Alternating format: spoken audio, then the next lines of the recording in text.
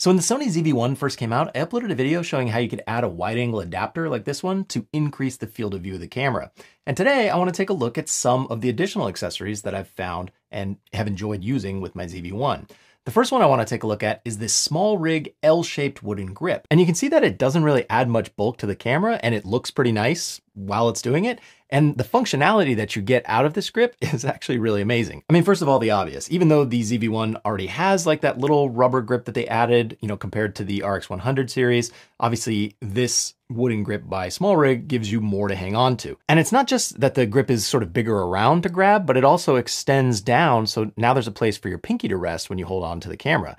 I think that this little wood accent actually gives it kind of a classy look, although the wood itself is pretty light feeling, but I guess that's a good thing because you don't want it to add much weight to the camera, but it's definitely not like a solid piece of hardwood or something like that. On the bottom of the cage, you'll see that there's this cold shoe that's added there, so you could attach something like the Rode Wireless Go without needing to remove the wind muff from the top of the camera. But by far the most exciting feature is the way that SmallRig attaches the L grip to the bottom of the camera. You can see that they added this little sort of tab and then put an Allen screw through it. And because the tab's not covering either side of the battery door, it's actually a really ingenious design.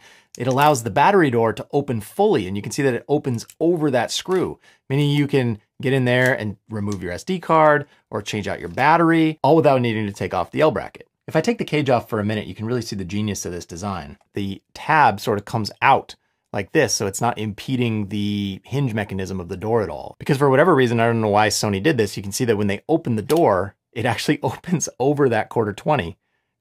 I have no idea why Sony would set this up like that, but even more than just having access to the battery door while the L grip is attached, because the L grip gives you all of these additional mounting points, you can then go and attach something like a tripod to the camera like so, and still get in and out of that battery door, no problem, while your tripod or your selfie stick or whatever is attached.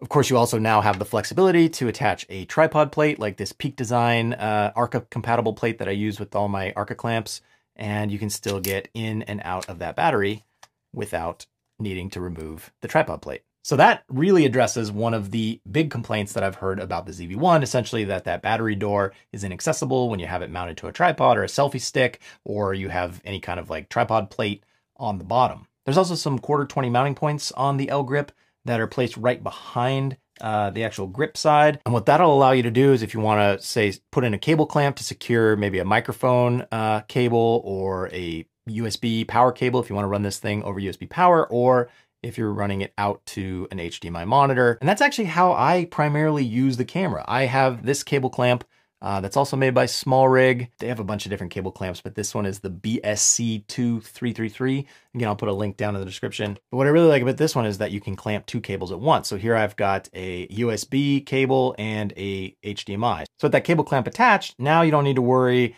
about, a long running HDMI cable, putting any torque onto this delicate, micro HDMI or the USB. For all of my cameras that I have here in the studio, I run USB-A from a USB power bank, and then that just couples into this micro USB, which is great because it's a quick disconnect if I ever want to take the camera off the, sort of mounting location. And then I also run an HDMI cable from each camera in the studio into a ATEM Mini by Blackmagic, and that allows me to switch between up to 4 different camera angles really easily. And I love using a camera like the ZV-1 with its small 1-inch sensor as an overhead camera because you get a wider depth of field.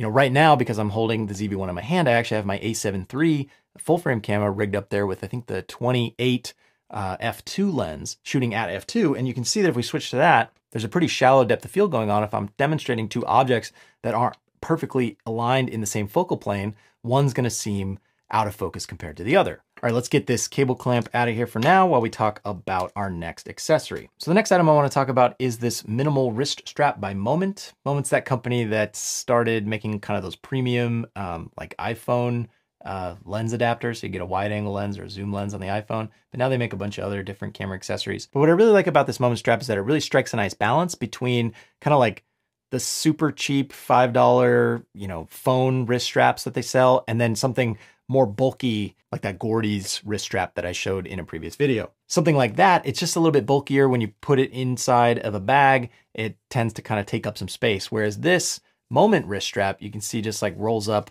takes up nothing in the bag. It's super flexible. You if you aren't using it, you don't even really know it's there. If you're just grabbing the camera out of the bag real quick, it doesn't get in your way. But if you look at the strap that actually attaches it, you know, this seems like, I don't know, I trust this. This seems like the same kind of material as these little Peak Design leash thingies. It feels like it's about the same thickness. So if you trust these Peak Design leash attachments to prevent your camera from falling, you probably trust this Moment wrist strap as well. And in case you're wondering, you can fit the wrist strap directly to the ZV-1, although it took a little bit of finessing. And once it's in there, you know, it really fits the size of the camera perfectly. You can toss this whole thing in a bag and it's not gonna add any more bulk. All right, the last accessory I wanna take a look at today is the Sony battery and travel charger kit for the NP-BX1 battery. So this is something I originally picked up for use with my old FDR X3000, the best Sony action camera, even though it's years old at this point, because Sony, for whatever reason, just won't come out with a new one.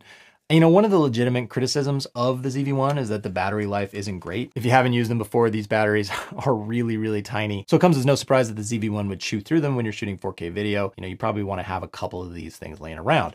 But with this charger here, you can keep an extra one with you and charge it up over micro USB. Maybe you have a battery bank or something in your backpack. And then when the battery goes dead in the camera, you can just swap out the fresh one into the camera and start charging wherever you are with this little portable charger. And then it's actually pretty reasonably priced. It's $50 for the charger, but it comes with a battery, and the battery itself is $35. So really, you're only paying like an extra 15 bucks to come with the charger. You know, I just love this thing. It's so convenient. I would never buy one of these BX1 batteries from Sony without also paying the extra 15 bucks to get this sled. I mean, if you're gonna buy like a Wasabi battery or something like that, that's probably like 8 bucks. Then obviously that's gonna be a lot cheaper. But if you are gonna pay for the brand name Sony battery, then I think it's worth forking over the extra money to have it come with this case. So that's everything that I want to talk about. I really enjoyed rambling on about all these different accessories for the Sony ZV-1. If you've made it this far, hopefully you enjoyed listening and you might consider subscribing. And if you do, hopefully I will see you in the next video.